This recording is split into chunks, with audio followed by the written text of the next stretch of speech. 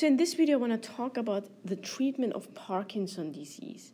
Parkinson disease is a movement disorder and is characterized by the loss of dopaminergic neurons in the substantia nigra. So normally this nigrostriatal pathway is very important for the execution of voluntary movements. So you can imagine that if you're losing all these neurons there, there's all kinds of movement problems. One cardinal feature that you see in this patient is a resting tremor that worsens under stress and is absent with purposeful movements or when you are asleep. Then you have all kinds of hypokinetic features like bradykinesia, kinesia movements. Brady means slow, or akinesia, so the inability to move or the slow movements. These patients are also very rigid and they have problems with postural instability. So all kinds of balance issues. So how do we treat Parkinson disease? Well, if you remember, for the execution of voluntary movements in the substantia nigra, it's very important to have a balance between dopamine and acetylcholine. So in Parkinson disease, you lose all these dopaminergic neurons. So therefore, in contrast to dopamine, acetylcholine concentrations are very high. So there's now two options to treat a Parkinson patient. Number one option is you can increase dopamine concentrations. And this you could do either by just replacing dopamine to give dopamine agonists or to make sure that dopamine is not as efficiently broken down, so you inhibit dopamine breakdown. The other option is just to use antimuscarinics, anticholinergics, to at least make sure that the acetylcholine is not as high in contrast to dopamine and to restore this balance. So let's first start talking about the ways of dopamine replacement. How can you replace dopamine? So here I have drawn the blood-brain barrier, and so here is the brain, and this is down there the periphery. And so here is the substantia nigra, where neurons are projected to the striatum. So that's my dopaminergic neuron in the nigrostriatal pathway. And so there's dopamine released, and then it can work on the dopamine receptors on the postsynaptic neuron. So now the first idea would be if I want to replace dopamine, I just give dopamine. However, the problem is if I would give dopamine, it could not pass the blood-brain barrier because there's no transporter that would get us the dopamine from the periphery into the brain. And we need dopamine in the brain because we lost these dopaminergic neurons in the nigrostriatal pathway, so right here. So if I would give a patient just dopamine, it would not get into the brain, it would just stay in the periphery. And what would it do in the periphery? Well, there are dopamine receptors on the heart, so you would get kinds of arrhythmias. There's also dopamine receptors in the chemoreceptor trigger zone, and we know if we stimulate them, that leads to nausea and vomiting. And as you probably know, the chemoreceptor trigger zone is very poorly protected by the blood-brain barrier, so we're gonna have some activation there and just gonna induce nausea and vomiting. There's also dopamine receptor on the peripheral vasculature, so these are GI-coupled receptors, so you're gonna get vasodilation, and that could lead to orthostatic hypotension. So if you would give a patient dopamine, it would not get into the brain, and you're gonna get all kinds of peripheral dopaminergic side effects. So as just giving these patients dopamine is not an option because it's just going to give this side effect, we give them a precursor. And this precursor is called levodopa. And the nice thing is that there is a neutral amino acid pump that can take this precursor, get it into the brain. In the brain, it's going to be taken up by the nerve terminals. It's going to be converted to dopamine. It's going to get into vesicles and then can be released as dopamine and can act on the specific dopamine receptors. So that's a way to restore dopamine by giving a dopamine precursor that can be taken up into the brain.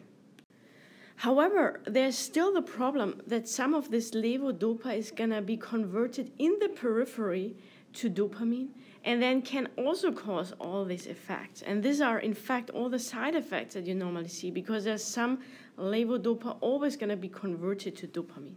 So people have come up with a pretty clever idea.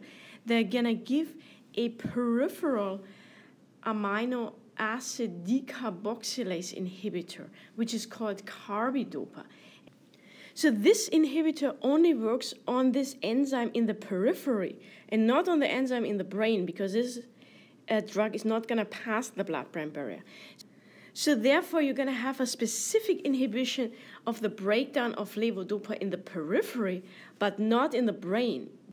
And therefore, you're going to get the dopamine in the brain where you want to have it, and so that you can restore the dopamine levels in the nigrostriatal pathway. This combination of drugs, levodopa plus carbidopa, is now a mainstay in Parkinson therapy, and this combination preparation is also called Cinemet, which makes sense because Cinemet means sine emesis, Latin sine, without emesis, nausea, vomiting. So that means without nausea, vomiting, because by giving this combination, you prevent the breakdown of levodopa to dopamine in the periphery and therefore prevent the side effects, and particularly the nausea, vomiting, which is a very bothersome side effect. So what other options do we have to increase dopamine levels or to increase dopaminergic signaling? Well, one very simple way is just to give a dopamine agonist, like ropinirole or pramipexole, which just would directly stimulate dopamine receptors in the brain. So the third option to increase dopamine levels would be to prevent the breakdown of dopamine. And there are kind of two classes of drugs. The one are the MAO-B inhibitors, monoamine oxidase B inhibitors, which are breaking down dopamine in the central nervous system to DOPAC. And so this is selegiline and rasagiline. And those drugs can be used to increase the dopamine levels in the brain. Most of the time, they're used as an adjunct to other therapies. And the last option to prevent the breakdown is to use COMT inhibitors, COMT inhibitors, and this is tolcapone and entacapone, the capones. And these drugs work mainly in the periphery. And so what is going to happen here is that levodopa is also going to be broken down by COMT, and so you're going to just increase the levels of levodopa so that there's more levodopa gonna get into the brain. So you can already predict that these drugs, tolcapone and entacapone, are only used in combination with levodopa and carbidopa, just to prolong the action of levodopa and just to prevent the fast breakdown of levodopa in the periphery. So I just want to finish up with some perspectives on how to treat the Parkinson patient. So generally, when you have a pretty mild Parkinson disease in a young patient and the tremor is predominant, the anticholinergic drugs are a very good option. Try hexafenidil and penstropine, for example. But again, for the anticholinergic drugs, they work mainly if you have a Parkinson patient with tremor. And the Parkinson patient should be also young, because generally we don't want to give anticholinergic medications to the elderly patient because they cause confusion, sedation, dizziness, nothing that you want to have in elderly patient.